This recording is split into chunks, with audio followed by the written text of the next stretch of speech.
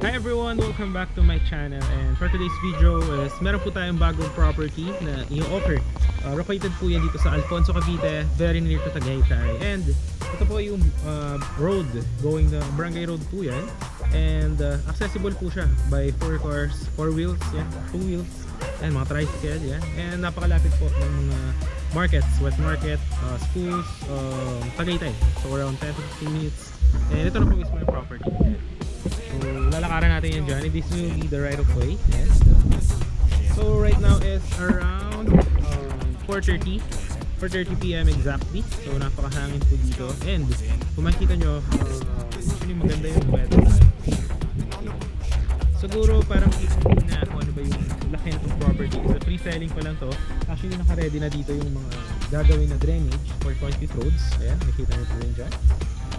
Pariparan muna natin siya ng drone shot, and which you will see here on 3, 2, 1 para makita nyo po yung laki ng ating property na ito. So please watch the drone shot in this one.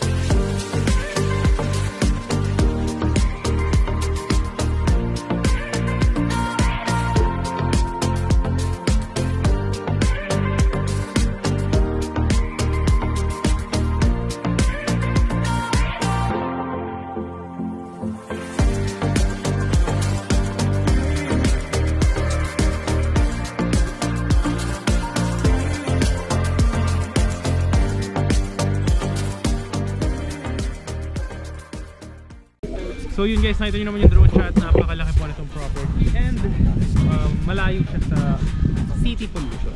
Talagang kumbaga good for retirement siya, or for rest house, no? Weekend house or retirement investment, na very near to Tagaytay, and napakalamig ng weather. Actually dito, kung makikita nyo, pag gabi dito na kikita yung fog, naghahamog din po dito, and napakalamig na sa mismo, kalsada siya guys.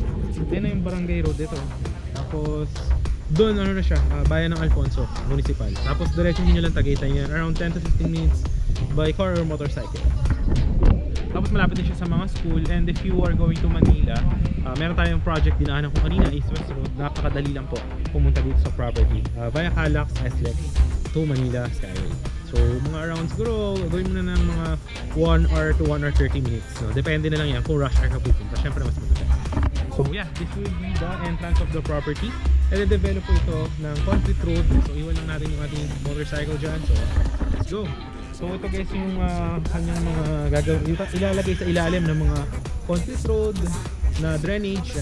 Tapos ito, and this will be a 6 meters right of way with guard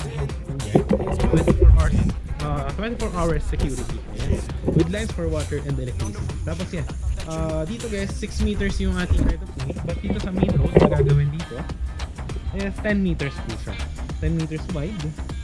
And ang mga cut na lupa dito is merong mga 150, merong mga 200, 250, 300, yan, mga ganyan square meter, and very affordable dahil this is a pre-selling lot. This will be undergoing construction po, and yung price po natin na nandun sa may sample computation, sa may video, click nyo lang po yan sa may video description ng ating video, makikita nyo yung sample computation, included na po dyan free transfer of title ng property. Yung property dito guys, so makikita nyo dito 10 meters wide po yan ang magiging concrete road yan sa main road. So yan, accessible, napakalapit lang doon sa main road, concrete road na ngayon, no? So yeah, lakad-lakad tayo dito para makita nyo. Tuturo ko rin yung mga ibang available lots, no, para makita nyo kung gaano kaganda yung property na to. So actually ito, yan, hanggang dito Dito, ito. So available itong lot na to, around 200 square meter to. So this will be, ang guardhouse natin will be here. Diyan. So yeah, this one available yan, yung around 200 square meter. Yung sa kabila, around 250. So ano pa, marami pa kasi available lots, pero ano lang to, maliit lang na project. Then yan yung magiging guardhouse. Yan ang mismo yung road. So approve na approve dito, and papalibutan po yan ng perimeter fence. So that's for the safety ng ating project. One way in, one way out. Diba 10 meters yung ating road. Meron din tayong available right here. Yan. Kasi yung dito is wala na, sold na siya. Then lakad tayo dito, marami pa tayong mga available, no? Para makita nyo din. Available lots. Marami mga ano pa, may mga 150, may corner lot pa. Yan. Kaya ngayon kasi makita nyo pa dito is yung lupa pa, no? But once construction starts and development, para makita nyo yung mga sample finished project natin, kasi makita natin dito lupa pa lang talaga siya. Kung ano ba yung magiging sample itsura mga finished projects natin is I will show you drone shots ng mga finished projects na may mga nakatira na po. Dito lang din siya around Tagaytay, Metro Tagaytay. So yan, please watch the drone shot of our finished projects na mga may mga nakatira na, no? Kompleto na siya with lines for water, electricity, guardhouse, concrete roads, and many more. Amenities for playground, basketball court, and many more. So yun guys, please watch yung ating mga finished projects here on 3, 2, 1. Please watch this one.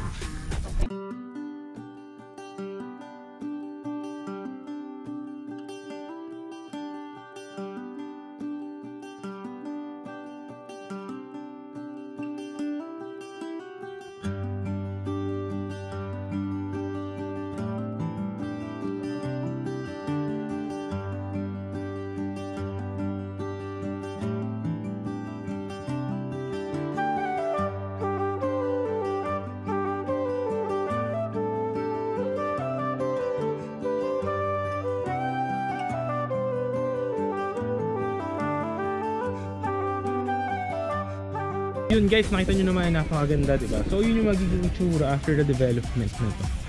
So lalagyan siya ng concrete roads, drainage, syempre napakahalaga po nyan. And syempre yung mga lupa aayusin din siya para maging suitable siya for your retirement dream house or retirement lot. Hello guys, so from the entrance, yan, nandito na po tayo sa may location. Dito po gagawin yung ating main road, 10 meters po yan. Andito po yung mga available na corner lot, mga 150 square meter, and around there po yung ating parks and playground.